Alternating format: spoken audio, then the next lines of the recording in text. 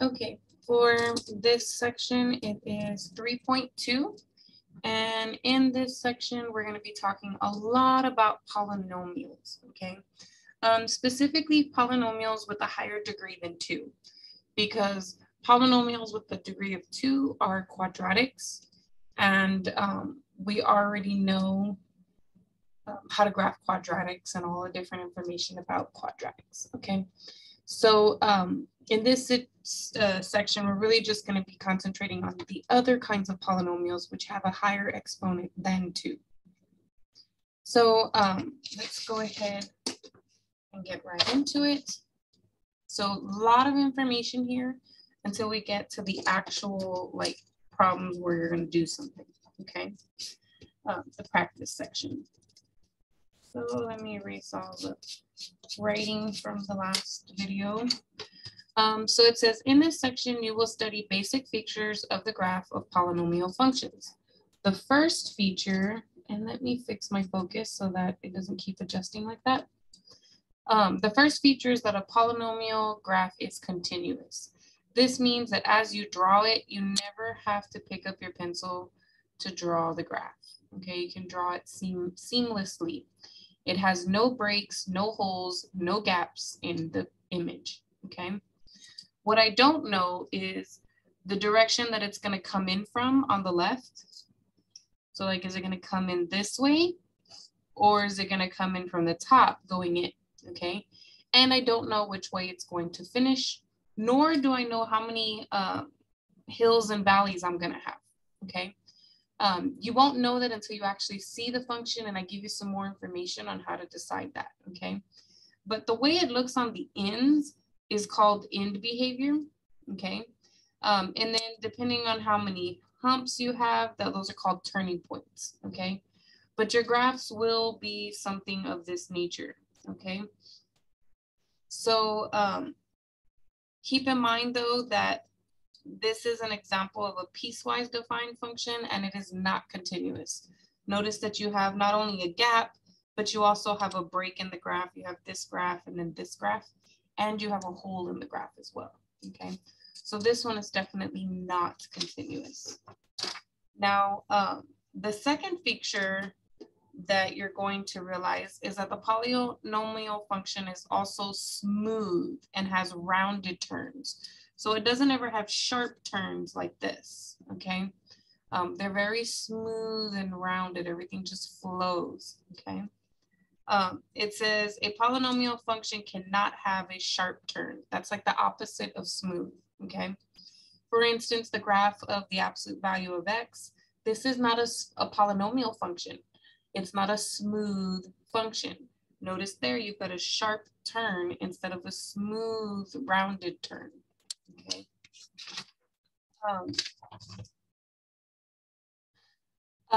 Using the features presented in this section, coupled with your knowledge of plotting points, finding intercepts, and symmetry, you should be able to make reasonably accurate sketches by hand, okay? The polynomial functions that have the simplest graphs are what are called monomials, where it's just one term, okay? And it'll be x to some power, and you may or may not have an coefficient in front of it, okay? But your exponent does have to be a positive exponent. It has to be greater than 0. It needs to be an integer greater than 0. Another way of saying an integer greater than 0 is just a whole number. Okay, because the first whole number is 1, not even a whole number. It's called a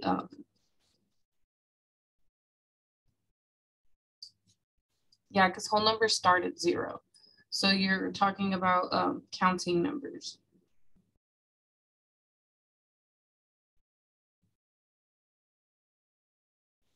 Counting numbers, you count starting at 1, right? 1, 2, 3, 4, 5. All of those are the kinds of exponents that you can have in a polynomial function, okay?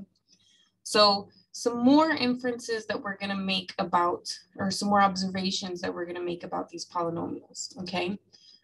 Notice that in this figure, you can see that when your exponent is even, like look at x squared, it's in gray, this parabola in gray.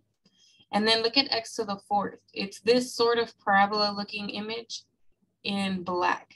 Notice that it's a little bit flatter and wider around the origin, okay? Same thing to this one.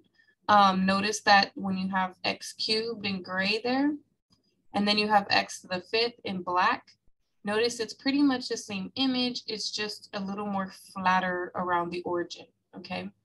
Another thing that we will notice is that when your exponent is even, the graph touches the x-axis at the x-intercept. Whereas if when your exponent is odd, the graph crosses the x-axis at the x-intercept. So here's my x-intercept. Notice that there, it just touches it and then comes right back off. Whereas here, it actually goes through it and on the other side, okay? So that's going to be a key determining factor on being able to tell the behavior at a specific x-intercept.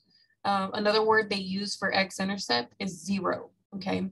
So if the exponent describes the behavior at these zeros, okay? And we'll summarize that in a little bit, okay?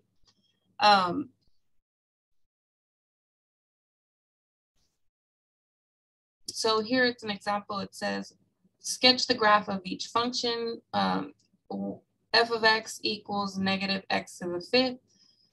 Notice that negative x to the 5th is odd exponent. So it's going to be similar to the x cubed function, which looks like this.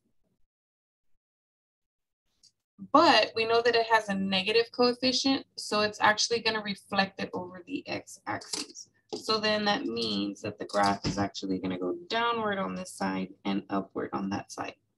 And then because the exponent is higher than a cube, it should be a little bit more flat around the origin, okay? And so it does have this image over here.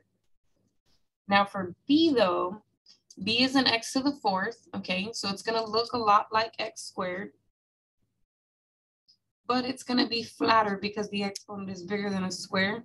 So it's gonna be flatter around the x-intercept. But then you have this +1 inside of there. So what that does is it shifts it to the left 1 unit. And so that's why the graph looks like this now. It's like the more flat parabola, but shifted over 1 unit, okay?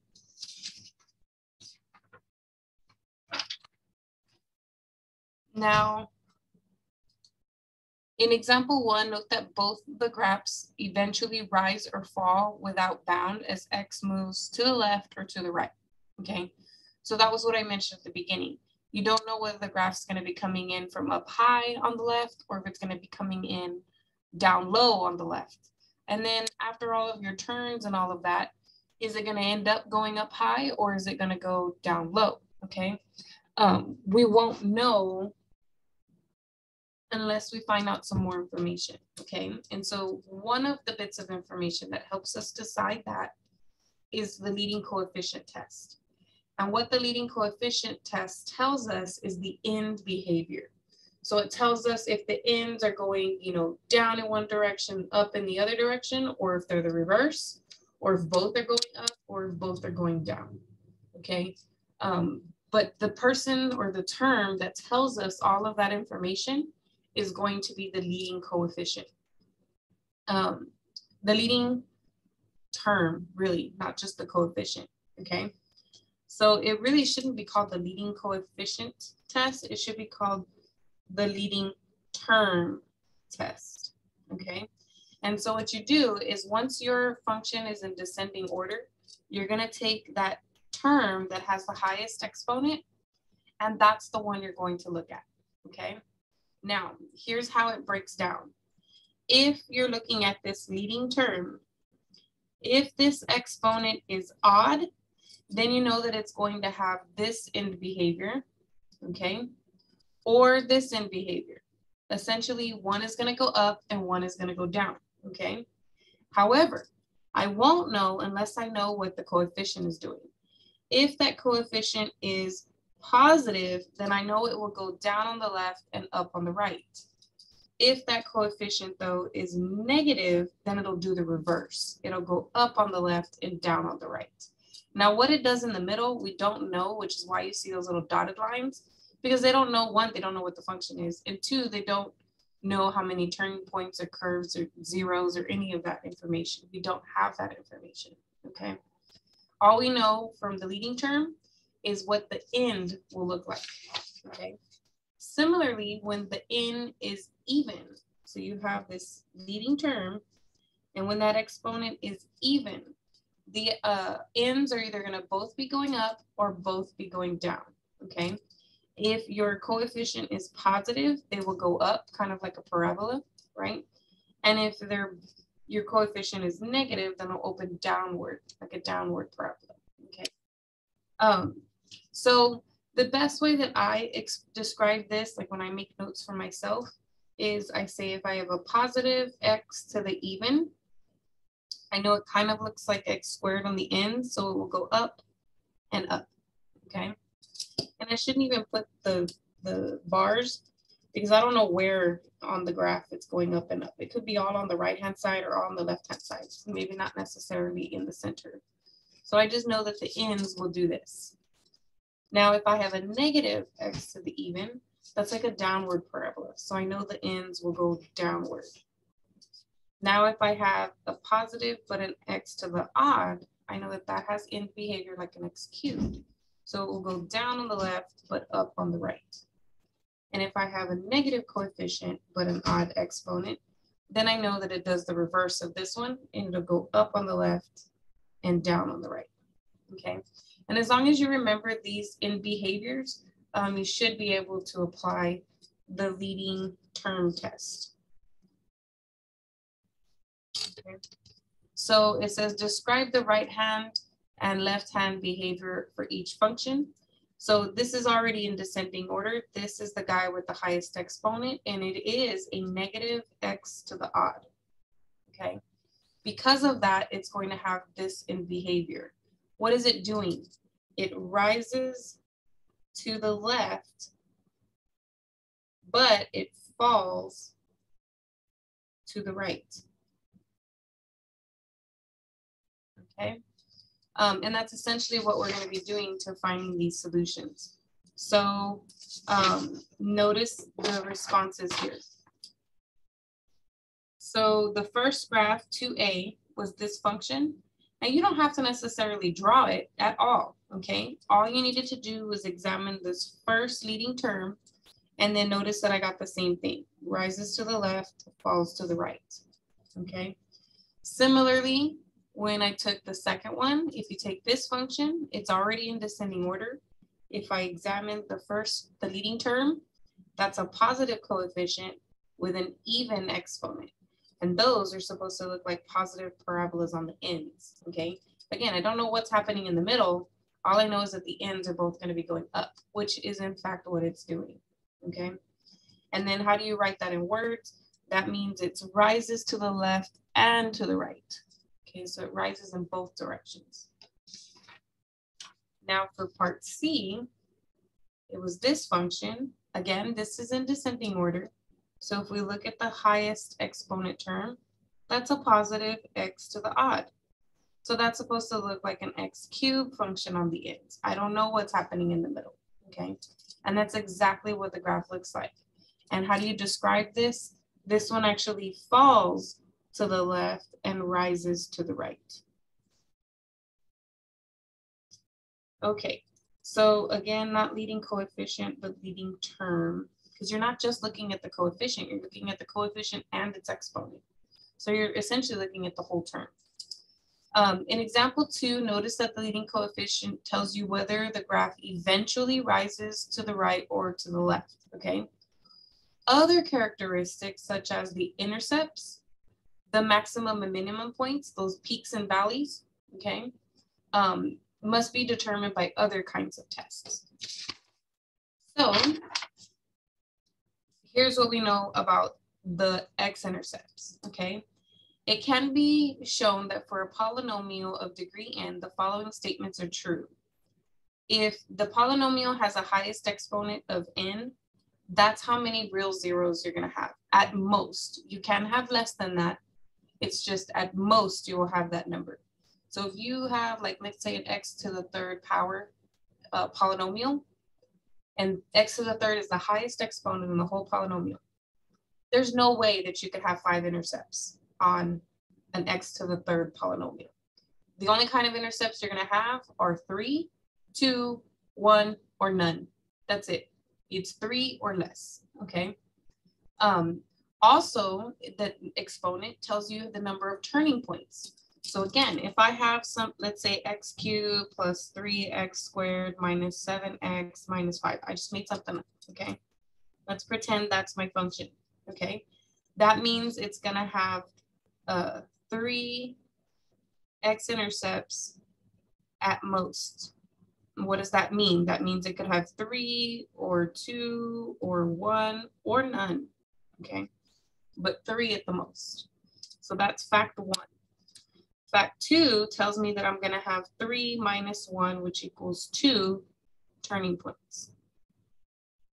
So I can already give you a sketch, pretty much, okay? Not yet, though, but almost, we're almost there, okay?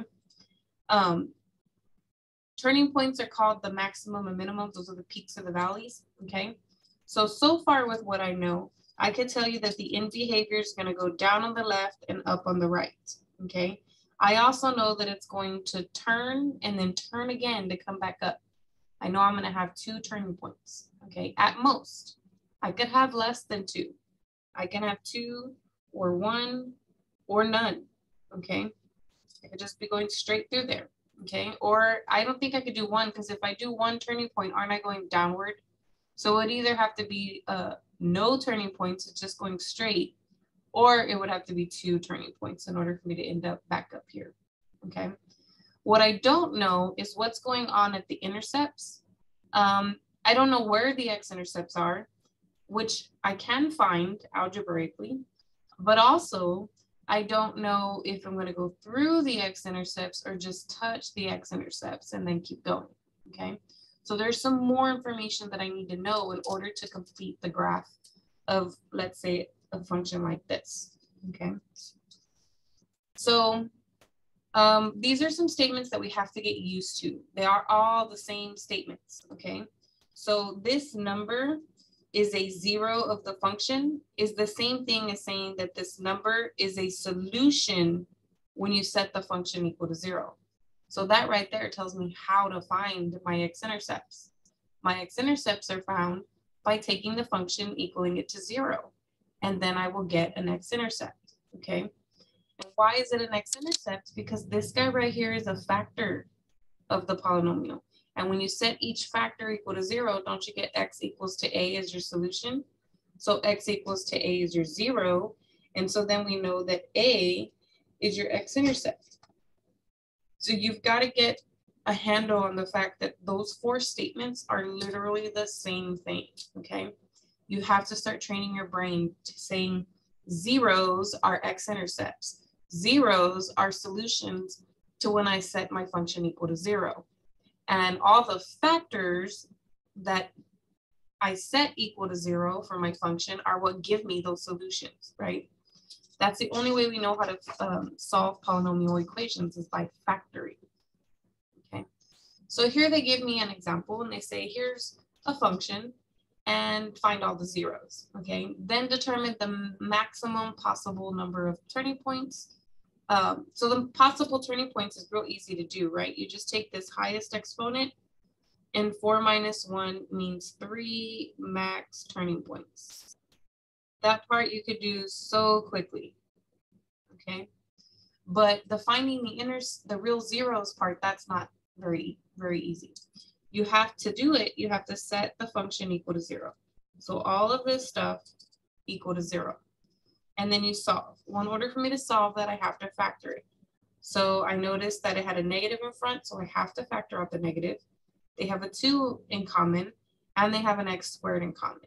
So when I factor the negative 2x squared out, we end up with a positive x squared and a negative 1. And if you're not sure if you factored it correctly, always distribute this. Negative 2x squared times x squared is negative 2x to the 4th. Negative 2x squared times a negative 1 is a positive 2x squared. So that is factored completely or factored correctly. Once you have it factored, you want to examine this. So like this can be factored some more. You get x minus 1 and x plus 1. And then once you have it all completely factored, you can set each one of these equal to 0. If you set this equal to 0, you will divide by -2 and you'll get rid of the -2, but 0 divided by -2 is still 0. And then if I take the square root on both sides, I get x equals plus or minus the square root of 0, but that just means x equals 0, okay? And if I set x minus 1 equal to 0, you're just going to add 1 over and get x equals 1. And then if I set the third factor equal to 0, I'm going to minus 1 over and I get the solution x equals -1. And so this is just saying the same thing that I did. It was a 4th degree polynomial, so it'll have 4 minus 1, which is 3 turning points. But that's pretty much it for that first example. Okay, now they want to mention something, okay, because remember we did this problem, right? And we set this guy equal to 0. And when we did that, we got x squared equals 0. And when I took the square root, I got x equals plus or minus the square root of 0, which is plus or minus 0. So there's really two answers here. There's x equals positive 0 and negative 0. It just happens to be the same number, okay? But there are two answers there.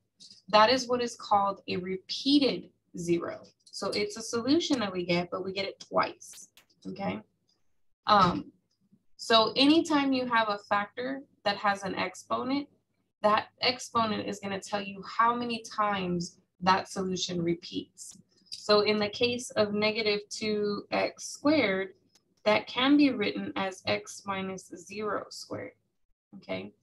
And if it is written like that, notice that when I set this factor equal to 0, I get the value 0, right? This value.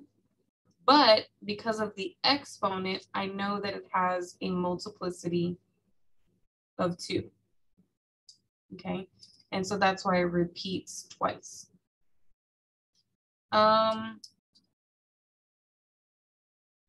Now here's another good thing it's really good. We learned about the even, right? If the exponent was even, then we knew that the graph touched the x-axis, but it did not cross, right? But what's interesting is when it crosses, okay? When the multiplicity is 1, it crosses straight through, okay? But when the multiplicity is 3 or higher, it actually wiggles through.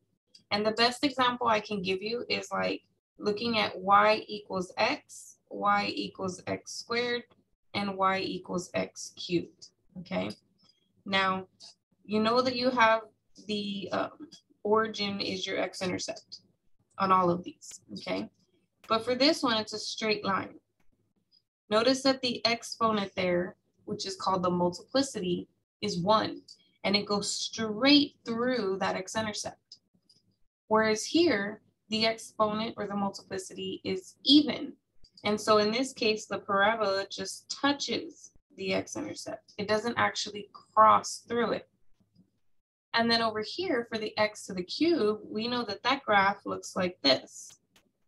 This is called a wiggle, where it like changes the direction it's going in. It is going through, but it's changing the curvature in which it goes through there. This one does not change in curvature, it just goes straight. But this one's going like downward almost if you were to continue it.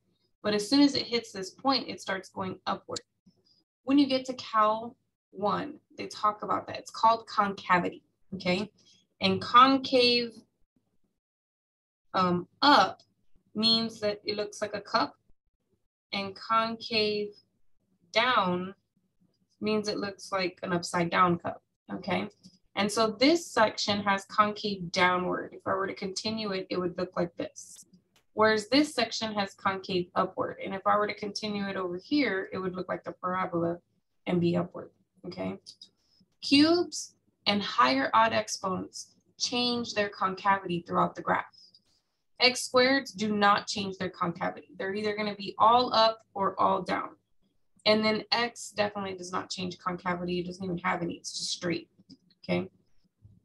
So again, that's not till you get to Cal 1, but it will come back the way that the graph curves. Okay. But the biggest thing is to remember that it'll either cross, touch, or wiggle through your x-intercepts. So it says a polynomial is considered in standard form when it's written in descending order and the exponents go from left to right, okay? So before the leading coefficient test or leading term test,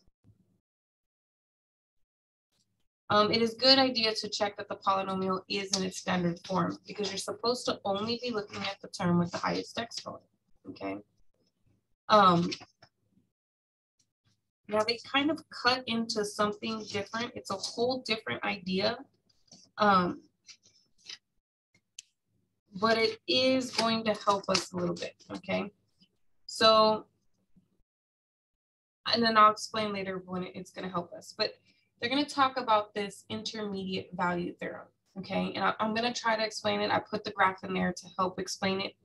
But if you have two x values and you go and you plug those x values into your function and you find their y values, if those y values are not equivalent, okay, that means that one y value is smaller than the other y value. It could be the other way around. You could have the graph going in this direction, right? It could look like anything, okay? The point is that if they're not equivalent, then one is bigger than the other, okay? And if that's the case, then there's got to be some kind of y value in between. If they're bigger than each other, one is bigger than the other, there's got to be a y value in between them. And if there's a y value in between them, there's got to be an x value that's attached to that y value, okay? Or that gives you that y value. So that's what the intermediate value theorem is saying. It says, if those guys are not equal, then any y value between those two values must have an x value c between a and b, where the x value yields this as the y value, okay? And so it says, let a and b be real numbers such that a is less than b. And then if b is a polynomial such that the y values are not equivalent, then somewhere in that interval, you're going to have other y values, another y value between f of a and f of b. The intermediate value theorem helps you locate the real zeros of a polynomial in the following way. So if you can find an x value a for which the polynomial is positive and another x value b for which it is negative, then you can conclude that the function has at least one zero between these two values. Why is that? Because think about that. If I take the same image and you have a and you have b, and you tell me that when you plug in a, you get a positive value. But when you plug in b, you get a negative value. Well, at some point in some way, I'm going to have to go through there in order to connect the two. And we know that with polynomials, everything's all connected and smooth. So if I have to cross through there at some point, then there's some guy in here, C, that is an x-intercept, okay? And it makes sense because between these two y values, between a positive y value and a negative y value, don't you have a zero y value? And there has to be somebody assigned that gives you that zero y value. That's this x value C, okay? So it says, for example, let's look at the function x cubed plus x squared plus 1. When x is equal to -2, we get the y value of -3, which is negative. But when we plug in x equal to -1, we get the y value of a positive 1. That tells me that somewhere between -2 and -1 is a x-intercept, okay? And you can continue this line of reasoning and you can approximate any real zeros of a polynomial to any desired accuracy. This concept is further demonstrated in example 4. So they took this same function. Oh, looks like they changed it a little bit. Yeah, they changed it a little bit. I don't know why they changed it a little bit.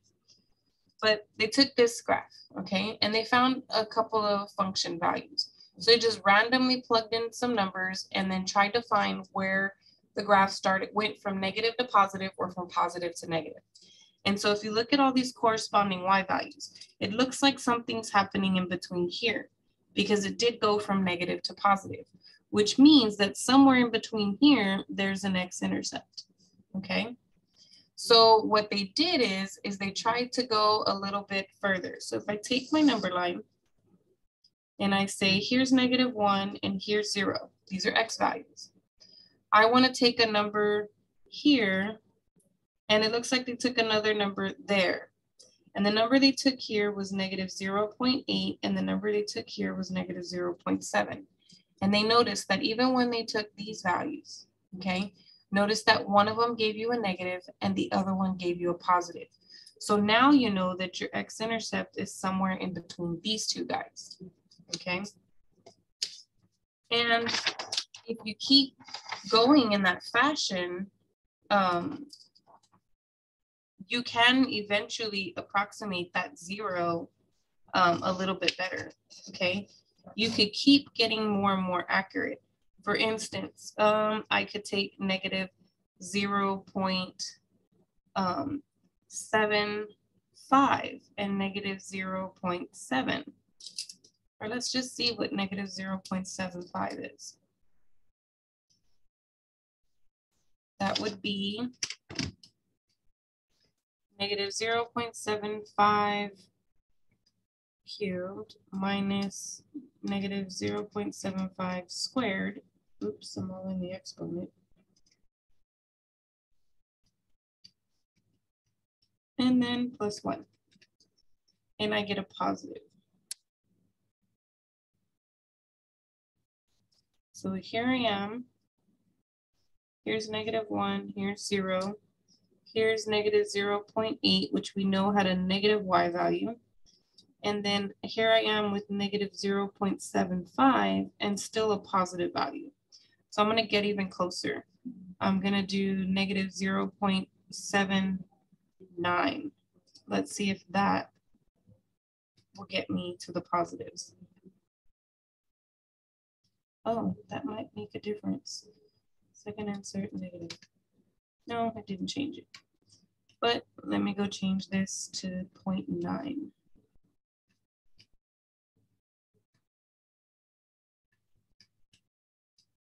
Oh, and this one gave me a negative. So if I do negative, that one right there is -0.79. I can get it even closer. So let me zoom in. Okay, so here's -0.75, which I knew was a positive. And now you have -0.79, and that gave you a negative. So I need to get closer still so I could still figure out like the accuracy of this x-intercept, okay? But right now, all we know is it's somewhere between these values. So let's try to plug in something in the middle, like -0.77, and see if that's positive or negative. And that's negative. So now I have 0.77, and I'm still negative. So let's try something in between, like -0.76. But you see what we mean by you can start narrowing in on finding that answer. So now -0.76 has a negative. So I know it's somewhere in between these two numbers. And now that I'm at 0.76 and 0.75, I'm probably gonna have to start trying 0.765, right? Or no, actually 0.755, okay? So if I go here and I try -0.755.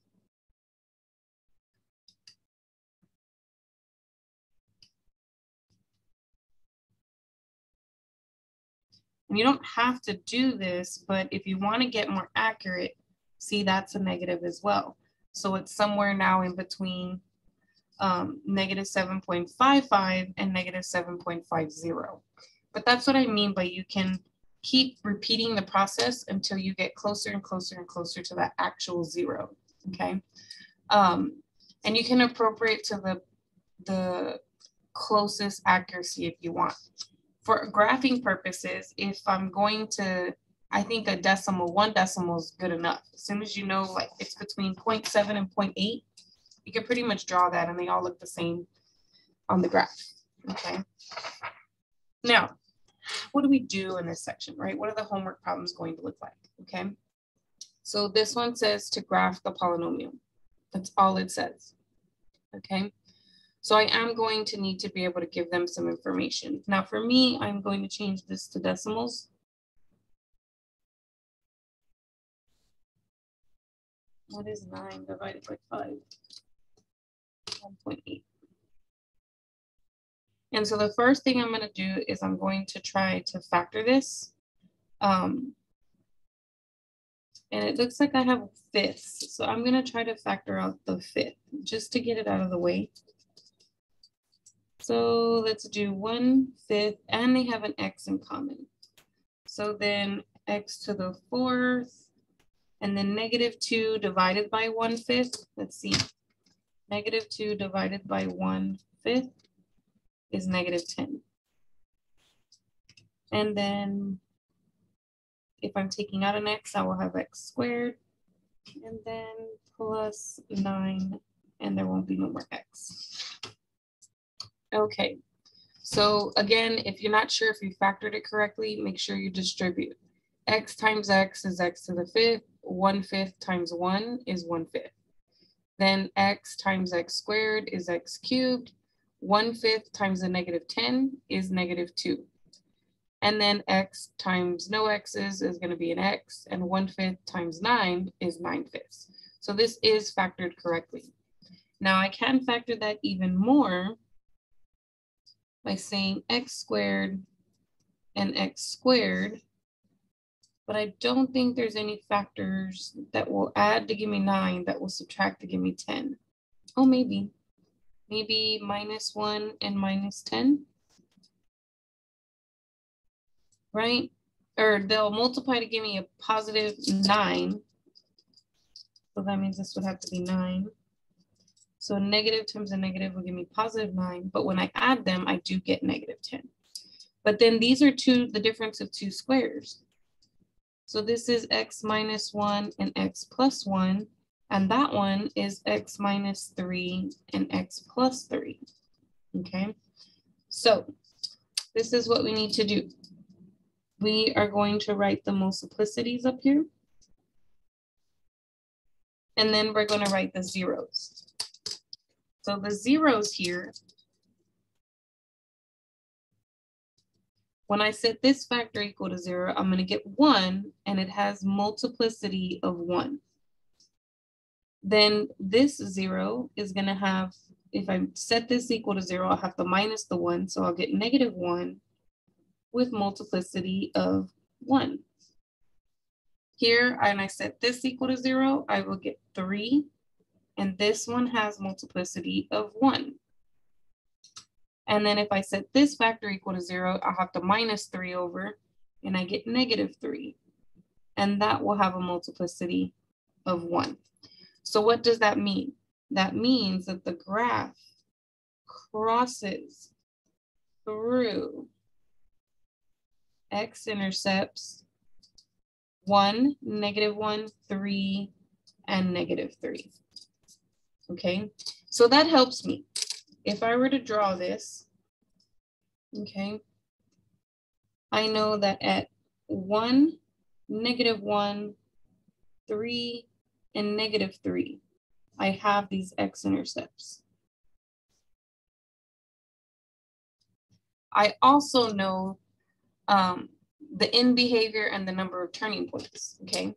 So if you look at the original, it is in descending order. It goes from exponent 5, 3 to 1.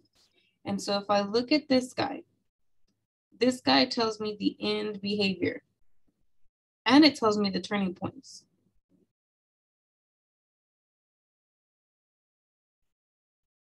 Okay, it tells me the number of turning points. So if I take this exponent and I subtract 1, I get 4 maximum turning points. I could only have 2 turning points, but I will have at max 4 turning points. The end behavior, notice that this is a positive and the exponent is an odd, which means it looks like an x cube on the ends. So I know that my graph is going to go up on this side and down on that side, okay?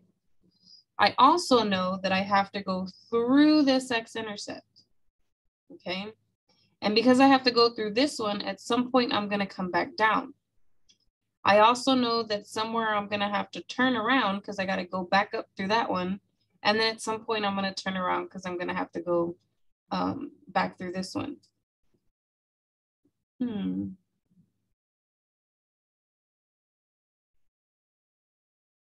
I lost a value. Oh, I see what happened.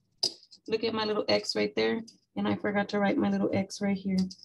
That is gonna make a huge difference, okay? And I'll explain why right now. That X can be written as X minus 0. And then therefore it has a little 1 multiplicity 2. So my zeros,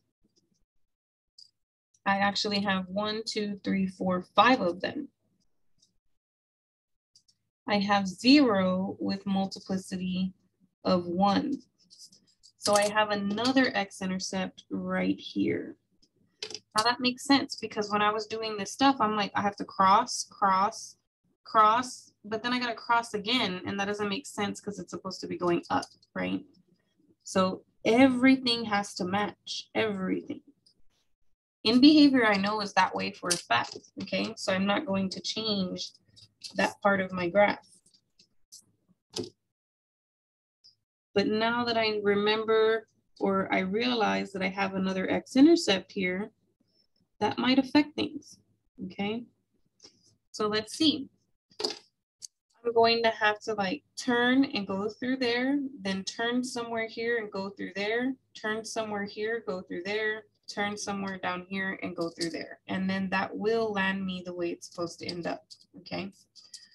What I don't have enough information about is how high up is this going before it turns around, okay? And so for that, I do have to come up with a chart just to get an idea of how high up or how low it's going, okay? So I noticed that between these two x values, I have this x value, -2. Between these two, I can try -0.5. Between these two, I can try 0.5. And then between these two, I can try +2. And so I'm gonna plug each of these numbers into my function. Now it's easier to use, so I'm gonna plug each of these x's into this function, and it's easier to use the programming capability to do that. So I'm gonna do the first x value. -2 store is x. And then I'm gonna plug this function in. X raised to the 5th, get down, -2x raised to the 3rd, get down, plus 9/5 x. And when I hit enter, it's gonna plug in -2 for me. And I get 6. Now I'm gonna do -0.5 store is x.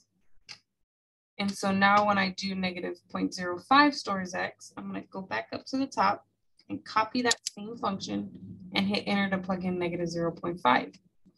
I get about -0.7.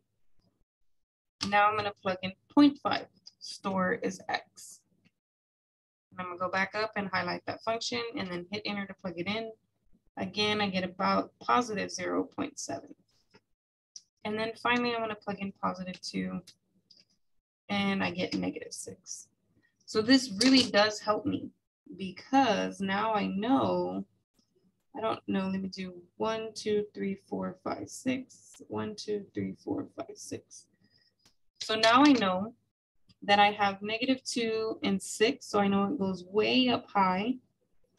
I have -0.5 and -0.7, so it's about right there. I have +0.5 and +0.7. And then I have 2 and -6. And so now I can see where the graph is going, okay? You can see that it's going up to here. So it might be at a different angle there. It might just be going downward like that. Then I'm gonna go cover to this spot, to that spot, to this spot, and then through there, okay? And so then this is the sketch of this graph. But I had to put a lot of information together to get it, okay?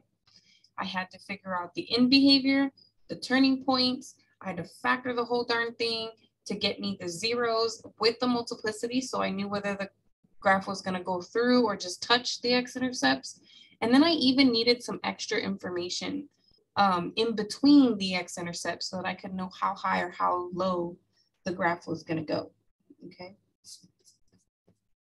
So for practice 2, it says describe the left-hand and right-hand behavior of the graph of this polynomial function. It is in descending order already. So you take the term that has the highest exponent and that has the negative number in front, but an odd exponent. So that is not quite like the x cubed, it's the reverse, okay? So it's actually gonna go down here and up there. So this one will rises to the left and falls to the right. So it's going up on the left and falling to the right. This one is not the correct one. This is for a positive x to the odd, okay? But we have a negative x with an odd exponent.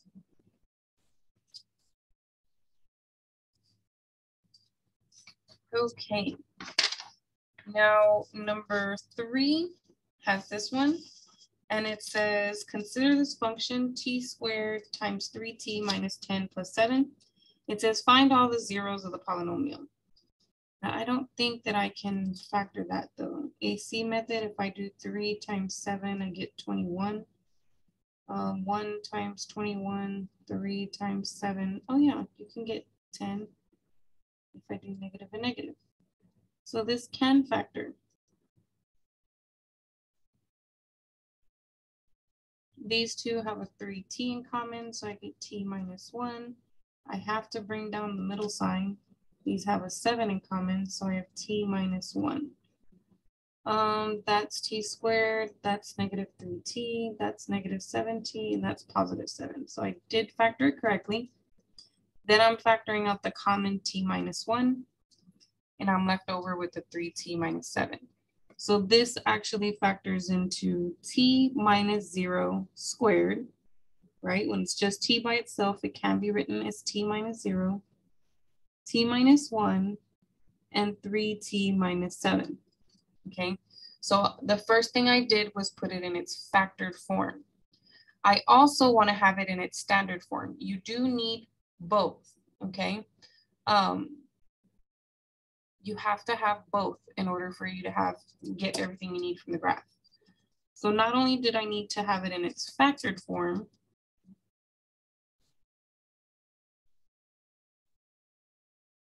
I also want to have it in its standard form. And that's where everything's all multiplied out, all the like terms have been combined, all of that good stuff. So this is almost in that form. I just need to distribute the t squared. So this becomes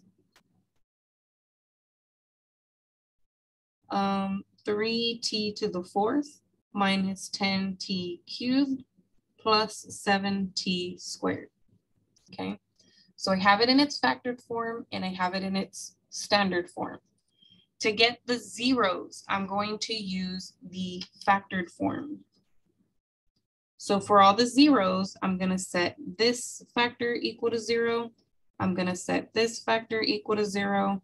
And I'm going to set this factor equal to 0, okay? And when I do that, I get t equals 0. Here I get t equals 1. And here I get t equals 7 over 3, okay? So these are my zeros for part A. Now for part B, it says determine whether the multiplicity of each zero is even or odd. So for 0, notice that it has a 2 up there. That has even multiplicity.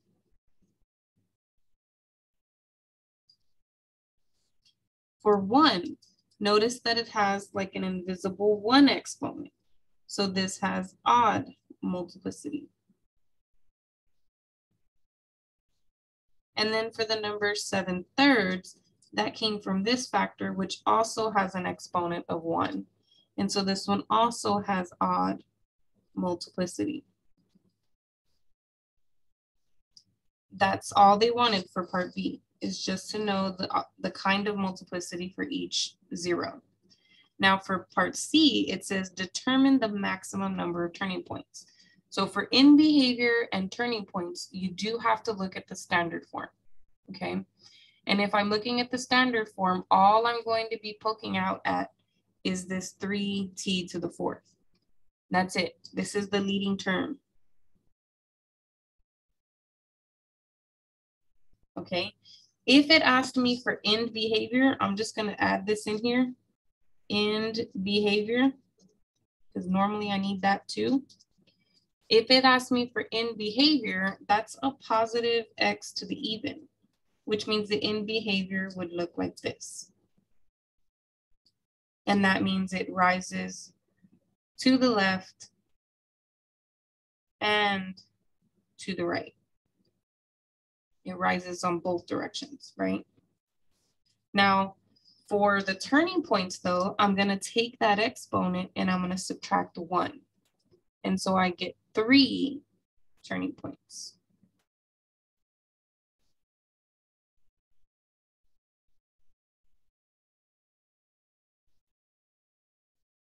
And so 3 is all they wanted there, okay? But again, if they had asked me this in behavior, I do still have to look at that same leading term. So the x-intercepts and the multiplicities you get from the factored form, and then the turning points and the end behavior you get from the standard form. So it is very much helpful to know both, okay? So let's go ahead and look at number 4.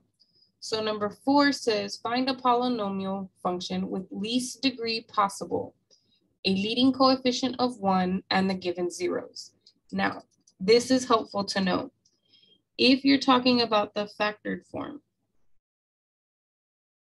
okay, every polynomial function will have a leading coefficient, and then it'll have x minus the first x-intercept with some kind of multiplicity.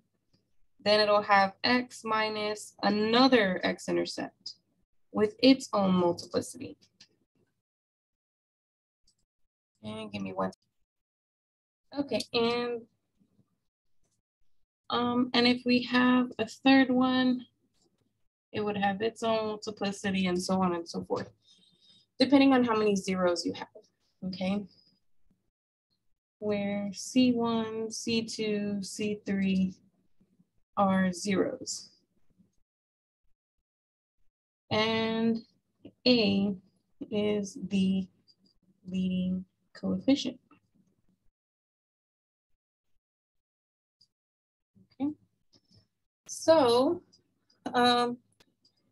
if we have this, basically, since they gave us the leading coefficient, I'm going to use different colors. So they gave us the fact that we had a leading coefficient of 1, which means that A equals 1.